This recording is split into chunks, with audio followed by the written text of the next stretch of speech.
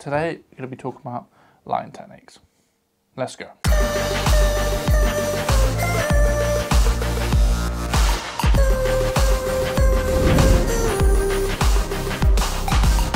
So welcome back to the channel. Ben is back 2021 with a new video. Hopefully I can get these a bit more regular. I've moved house since we last spoke on this channel. Few things to sort out behind me, but the basics are here. Got some lights just over there.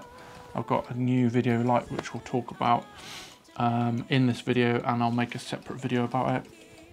And then I've got another light off there as a kicker light which we'll talk about as well. I could do with some lights up there, but I haven't got around to doing it yet. And in the great theories of YouTubers, done is better than perfect, so I just wanted to make content basically and get it out. Been holding it off for ages, so just thought, sod it, let's just do it. So yeah, welcome back. I hope you had a great Christmas and a great new year. Today we're going to be talking about light modifiers, lighting, when you would use them, different modifiers or no modifiers at all, the difference between soft light, harsh light, and when you would use both, why you would use both, and creative choices and theories behind using both of them. Not going to have massive in-depth science reviews, but we're just going to talk about thoughts and feelings of changing your lights and the colours of your lights depending on the scene. So let's start with hard light and soft light, because that was in the thumbnail, and this may be the reason why you clicked on this and you're intrigued at beginner level of why you would use both, or why would you use one or the other rather. So at the moment for my key light, I've got a Godox video light at the moment. I've also got a Godox 80cm Softbox, and I love this softbox. This cost me about 40 pounds, which is like 50 US dollars equivalent, something like that. And I've just recently bought the video light Godox. It's like a cheaper version of a Aperture 120D, which I couldn't afford at the time. And I'll put a link in the description below for the Godox. And if I can find one, because I got the Godox softbox a while back, I'll find a link to put in there below. And then for the side light, I've got a newer 660, I think it's called, which is a panel light. They're all plugged into the mains at the moment, but you can operate them via battery, but obviously because of recording times and stuff like that, and I'm in my house, they're plugged in so that they don't turn off or lose power. But yeah, those are the two light setups that I've got at the moment. So then, soft light and hard light. At the moment, as I said before, I've got the softbox on there. That's to create a nice roll off of highlights onto my face, and I didn't want to go too harsh. In the thumbnail you can see that there's difference between hard and soft. If you look at the shadows, the highlight or the shadow fall off is so much harsher with hard light than it is with soft light. And the reason for that is, like I showed you before with the Godox that's next to me, the bigger the light source, the softer the light's going to be relative to the subject. The sun, for example, is massive, but it's millions, if not billions, I don't know without Googling it, of miles away. So when you look up in the sky, it's tiny. Therefore, the shadows at high noon, for example, are super harsh. But as it goes further down, with golden hour, if you actually look, the sun is bigger at those times. And you'll see shadows on the floor. They're much better, much more pleasing to the eye. And obviously the colour temperature as well, which we'll move on to, is much more pleasing, which is why a lot of people shoot sunset and sunrise. So yeah, as I was saying, larger the softbox relative to the subject, the softer the light's going to be. I've got a 6-foot softbox, should be pictured in here somewhere, and I use that with my little lad for some birthday photos of his, and the light is so nice coming off of that. It just wraps around the subject. So what I'm going to do now is I'm just going to take off the softbox. Bear with me. This is with obviously the softbox off. As you can see on my face, it's massively harsh. And if you look at the shadows as well on the table, because the light source is gone from that to that-ish, it is super harsh lights, as you can see on the table and on my face. Also, what I had to do with my remote is put the light to half the power. The softbox I used, so it's on about 35% now. When I put the softbox on, I have to put it up to 70% power, just to equal out the exposure. Obviously I haven't had to change that, but as you can see on the lights, there's also a small diffusion panel over that just to diffuse and spread the light a bit better.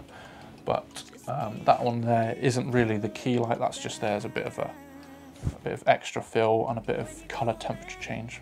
So speaking of colour temperature change then, what I'll do first is I'll put the softbox back on there because this is too harsh for me.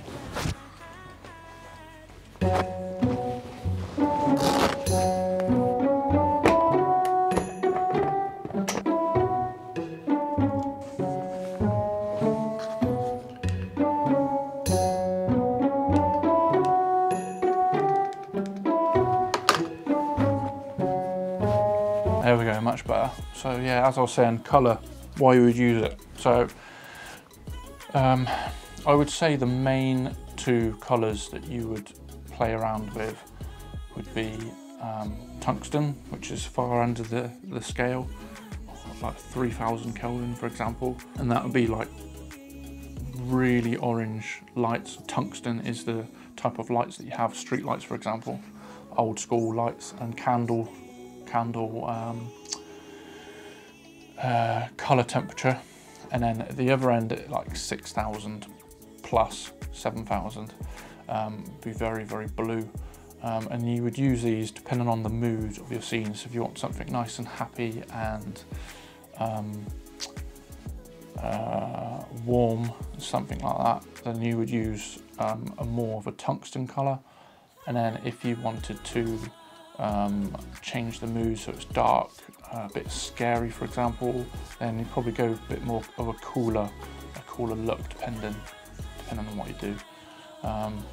You can obviously film this at daylight balance, which this is 56,000 Kelvin, and then change in post, but if you can use modifiers to change as you're filming, you've got much more control. I would definitely recommend not doing it in post and to do it in camera. For example, this colour temperature is 56,000. That colour temperature is like 3,600. And I haven't got a clue what colour temperature they are. They're supposed to be daylight balance, but they're definitely not. And what you would do in a filming situation, for example, or photography, you would set up your camera first so that whatever your key light is, for example, you'd set that up. But if there are lights that you don't have control of, for example, these lights behind me, you don't have control over because they're just light bulbs, you would set your color temperature that you want in the scene to those, and then you would adjust, if you can, adjust your light to fit those so that it all matches perfectly. The reason why I've got that one at tungsten level Kelvin is just to break up the scene and add a bit more character into the lighting. So other light modifiers that I have with me then, I've got the snoot, which has a Bowens attachment, and basically that would go on the light and it would funnel the light out of a small area. And if you wanted to highlight specific areas within the scene, a hair light for example just up here, not necessarily the whole fill, then you could use a snoot. And then that came with the Godox. I haven't used it yet, but you've got the reflector, and this actually almost adds another third of light power onto it. I haven't used it yet because I haven't felt the need to, but I'm sure I will do in future projects. Sorry. And lastly, I've got the reflector, massive pop-up background that's also gold, silver, black and white. You can use it to diffuse light. It's a really good bit of kit. Diffuse light, reflect light, change the color temperature of the light, or to use the blacks, you can flag, which is essentially cutting off a part of the light to direct the light. For example, on my newer light at the moment, I've got the barn doors set so that you can only the light is directed towards me and not going everywhere all over the background, but that's for another video.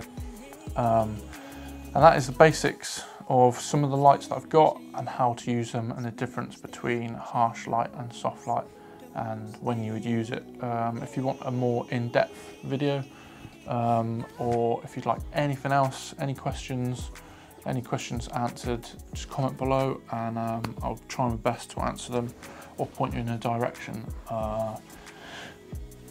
to the answers, basically. So yeah, hope you enjoyed that one. I'm going to finish off my Chemex, and hope everybody has a great day, and I'll catch you in the next one. Peace out.